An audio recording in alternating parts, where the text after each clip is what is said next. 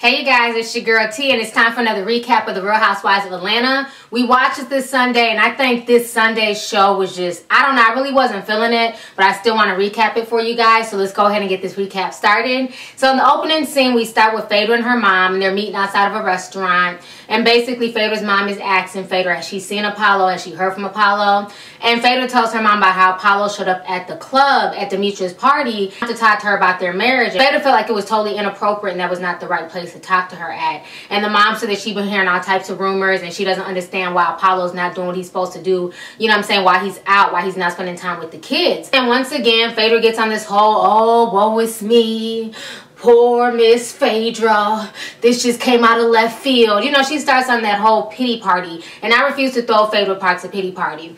She says that basically, you know, she gave Apollo so many opportunities to have a legitimate job. She tried to bring him onto her funeral business. She tried to do the workout DVD with him. So he had a lot of options. And she says she's tired of Apollo blaming her because Apollo felt like he did a lot of this dirt to keep it with Phaedra and to keep Phaedra living the lifestyle that she had grown accustomed to. And Phaedra was saying, you know what, he didn't have to do any of that for me. He knew from jump I was the breadwinner. I just needed him to do the right thing. If he couldn't dealing with a successful black woman, then he should have got a female who worked at the Waffle House. Now when she said that, that kind of irritated me, because my thing is, you're no better than nobody. You know what I'm saying? I don't care if you're a high-powered attorney, if you're a funeral director. Just because somebody works in fast food does not mean that you have the right to demean them or act like you're way up here and they're way down here. Because I know a lot of chicks who don't work at the Waffle House who would not look at an ex-convict twice, let alone marry him and then get knocked up by him. So that's why I don't feel bad for her. But like Cynthia said last week, oops, bitch, your slip is showing. You know what I'm saying? Phaedra's just as hood as the rest of them. She's just as hood as any other hood chick. She just tries to put on airs. I like how she tried to throw shade at regular fast food workers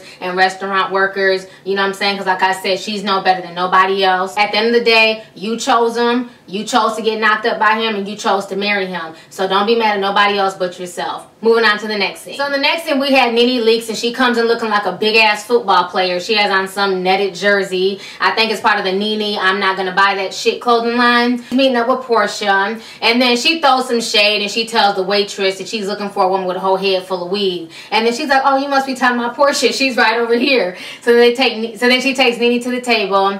And so they start talking. And you can tell Portia and Nene's friendship, to me, it just comes off as fake and forced. It's almost like Nene really don't have nobody else to hang with now that she doesn't have Cynthia up her ass. And, you know, Portia doesn't really have a peach, so people are kind of standoffish from her. So it seems like her and Nene have been trying to hang out. So they start talking about everything that went down at the restaurant. And Nene feels like, you know, she still wants to meet up with Cynthia and try and make amends. And she feels like, you know, maybe Portia should try and talk to, you know, Kenya as well. And Portia's adamant she doesn't want to have anything to do with meeting with Kenya. She says she's fine in the space where she's at right now. So Nene said that she's going to reach out to Cynthia and try and set up some type of meeting so that way her and Cynthia can talk and finish hashing out everything. Moving on to the next scene. So the next thing we have Kandi Burruss. And Kandi is chilling with the old lady gang. Her Aunt Nora, her mama, and her Aunt Bertha. And when I tell you, these women are a straight up mess. So Candy's over there, they're all having dinner and everything else. And Candy's saying that her ticket sales for her mother's love has not been popping like that. And that she's thinking about bringing the old lady gang in on it. You know, have them come, maybe perform some lines, maybe do a duet. Because I guess her aunties used to sing back in the day.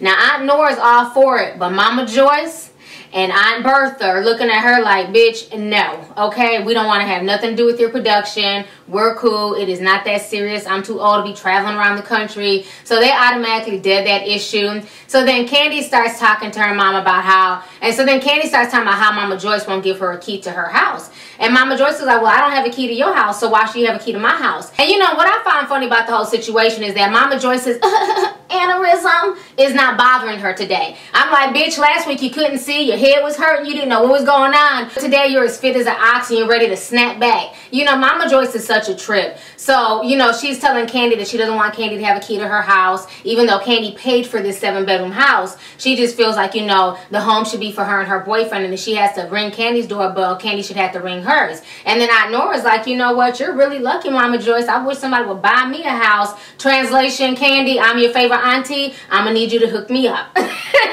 So the old lady gang, they're a straight trip. So Then out Nora asks Candy, how was her trip to New York? Did she get a chance to see Mama Sharon? And Candy's like, yeah, I got to see her, but, you know, didn't really go too well. You know, Mama Sharon thinks that my mom should apologize. And Mama Joyce is like, I'm not apologizing for nothing.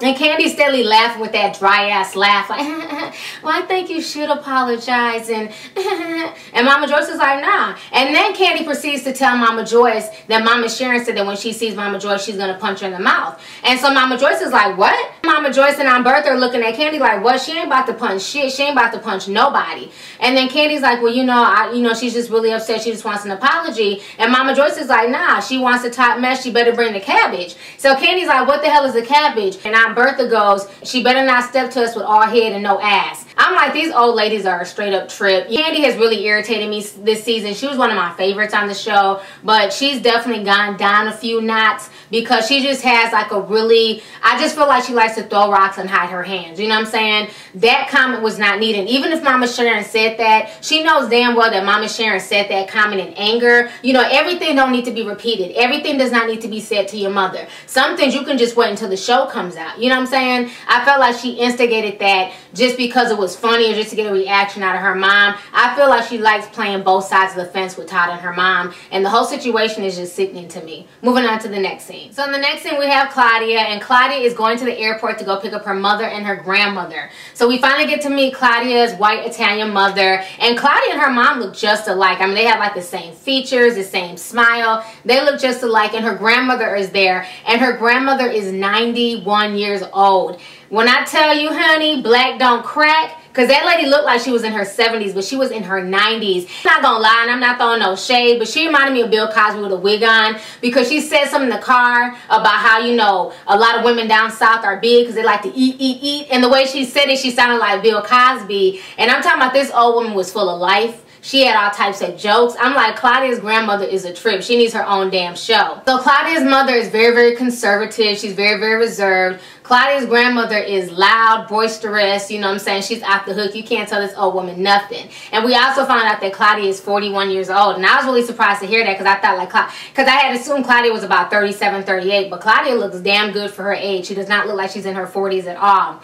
So Claudia decides to take her mother and her grandmother to this restaurant. And it's a restaurant, I guess, full of drag queens and stuff like that. And the drag queens serve you. So it was really, really cool. So they get there and they're ordering dinner and stuff like that. And she's asking her grandma all these crazy questions, like, has a female ever hit on you? And her grandma's like, I'm strictly dickly. You know what I mean? So her grandma was a trip. And then she talks to her mom. You know, she tells her grandmother and her mom that she loves them. But her mom doesn't say anything back. And she goes, Mom, you've never told me that you love me. And her mom is like, you know, that's just not what I do. I don't say I love you. You know I love you by my actions. And I definitely understand where Claudia's coming from. You know, like I said before, sometimes when you have parents that are immigrants and they're not like, you know, American parents, they don't tend to say that they love you. They don't tend to show you a lot of affection. They show it to you physically by keeping the lights on and, you know what I'm saying, giving you food and stuff like that, you know, paying for your clothes. They feel like that's showing love. They're not really verbal with it because I didn't hear a bunch of I love yous growing up. Nobody told me that they love me. You know what I'm saying? I had to tell myself that as I got older. So I definitely understand where Claudia's coming from with that. And then I also understand her mom's point of view because some people are just not verbally affectionate. It's just more in their actions. So I definitely see both parts. But it does hurt because sometimes you do just want to hear, you know, I love you or I'm proud of you or, you know, job well done. But, you know, everybody parents differently. And at the end of the day, her mom obviously did something right because Claudia turned out to be a pretty great girl. Her mama did something right. Moving on to the next scene. So in the next scene, we have Kenya and Brandon. Kenya had met with Roger Bob. So now she's determined to get her own office space and they go office space hunting. Okay, so they're going to go look for a business for Kenya Moore. What type of business she's trying to run, I have no idea. Supposedly some type of media company.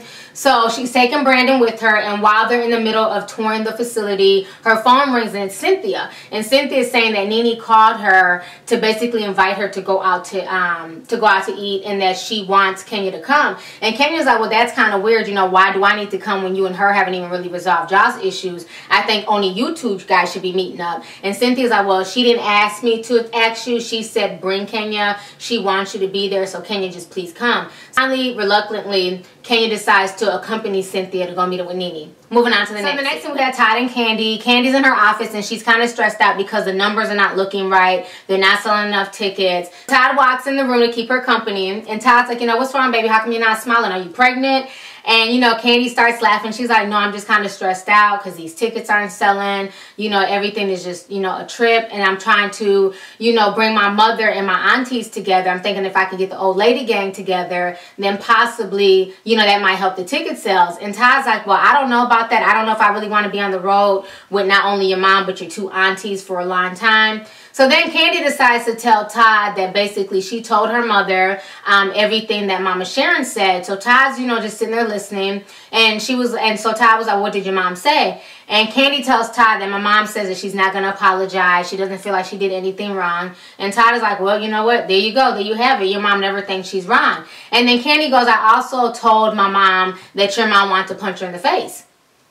And now Todd's looking at her like, bitch, is you crazy? And Candy just does not understand, like, how foul that was. You know, Todd is like, and she's like, well, your mama told me to tell my mama. And Todd's like, okay, so it doesn't matter if my mom told you to tell her. You know, common sense should tell you that if you say something like that, that's going to make the situation a lot worse. You know, I don't understand how Candy can't see this. And I don't understand how Candy gets so defensive when Todd defends his mother. You know what I'm saying? It's funny that she can sit with her aunties and her mom and kiki and laugh at Mama Sharon, you know what I'm saying, that she could buck up to Mama Sharon anytime Mama Sharon says something about her mama, but then as soon as Todd tries to defend his mom, she feels some type of way.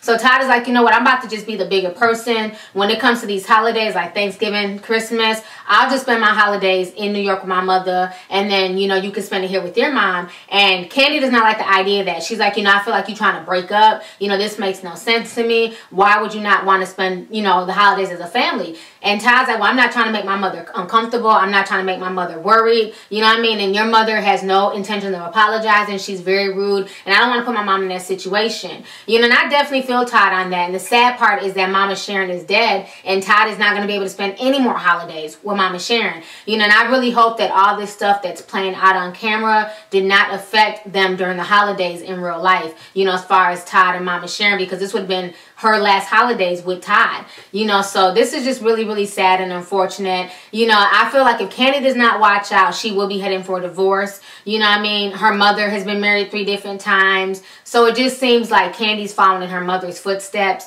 If I were Candy, I would stop instigating. I would stop running back and forth between the mothers. She needs to get her mom to apologize and to make her mom understand how much it would mean to her if she would apologize to Mama Sharon. But if, you know, if Mama Joyce refuses to apologize, then Candy needs to check her mom. And then let Todd know that she checked her mom, and then leave it at that. But I just find the whole situation just disgusting, how she's constantly playing games between Todd and Mama Joyce. It makes no sense whatsoever. Moving on to the next. So in the last and final scene, we had Nene and Cynthia.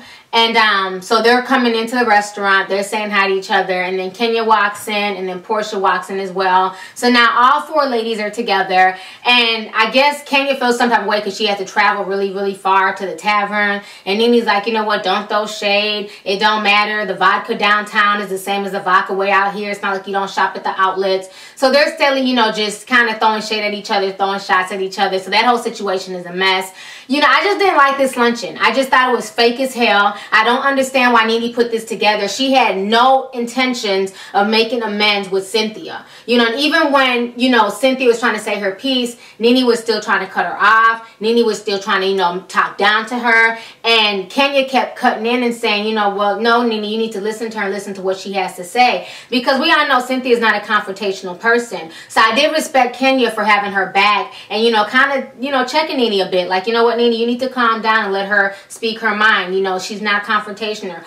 She's not confrontational. Let her tell you where she's coming from. You know, but the whole time Nene just had this really shitty, arrogant attitude. On top of that, she says that she would never have lunch with Cynthia in any time soon. Cynthia's like, well, we don't have to meet for lunch, you know, next week. But what do you mean you would never have lunch with me again? And she said, well, it's just going to be too hard for me to get over, you know, everything that went down between us. It's going to take a long time for that to heal up. And I'm like, Nene's just so full of shit. This woman is just an ice queen. You know, and I feel like she just did this shit on purpose. I'm going to need her and her damn wig to have several days goddamn seats. I don't understand, like, I just don't understand her personality. I don't understand why she brought all these women together when she knew deep down inside she wasn't really trying to make amends with nobody.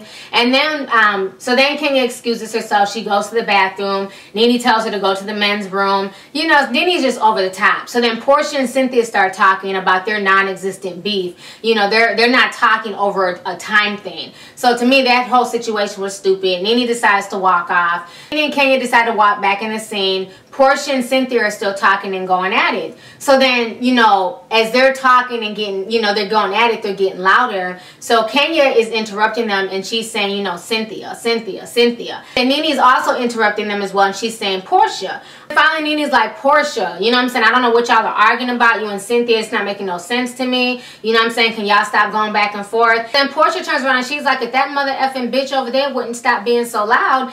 And I'm sitting there like, what? Like, why is she snapping and cussing at Kenya? Kenya didn't cuss at you. Why she gotta be all types of bitches and motherfuckers? You know what I'm saying? I didn't understand where Portia was coming from with that, especially being that Nene was being interruptive too. Nene kept calling Portia's name the same way Kenya was calling Cynthia's name, but yet and still Portia didn't snap on Nene. You know, I'm not feeling Portia at all this season. I'm not feeling Portia at all. And if Kenya would have talked to Portia like that, folks would have been going off on Kenya and dragging Kenya. But it seems like people let Portia get away with all types of bullshit, like she's only 15 or some shit instead of a grown woman. Portia had no business cussing at Kenya like that. Portia had no business talking to her like that at all. I feel like Portia has done a whole 180 since coming on this show. When she first came on the show, she was very humbled. She was very down to earth. She was all about her husband. And then soon she got a divorce. She went and got breast implants. You know, she's just doing so much extra stuff. And it just seems like she's just really over the top with her personality. It's like she's really trying to stay relevant. And it's just coming off as a bad look. I still don't understand who the real Portia is. And then she's like this super Christian pastor, you know, preaching the word of God.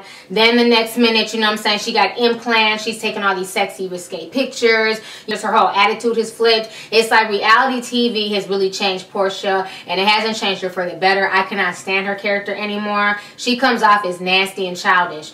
After she cusses out Kenya, Kenya decides to be the bigger person and walk over there and ask Portia to hug her. And I'm thinking to myself, Kenya's just doing this for camera time because Kenya has no storyline either. You know what I'm saying? I'm surprised that Kenya didn't pull her hair or hit her in the face for yelling at her and cussing at her for no damn reason. But Kenya does decide to be the bigger person and she walks over there and she hugs Portia. And, you know, they kind of make up. But the whole thing was just fake. The whole meeting to me was just a waste of time. I didn't like this episode at all. It was drawn out. It was boring. And then that whole reconciliation luncheon that Nene put together was straight up bullshit. So anyways, go ahead and leave a comment. Let me know your thoughts on this week's episode of The Real Housewives of Atlanta. What did you think about this week's episode? And if you're not following me on Twitter, make sure you follow me. I'm at LovelyT and I'm LovelyT2002 on Instagram. Alright, deuces.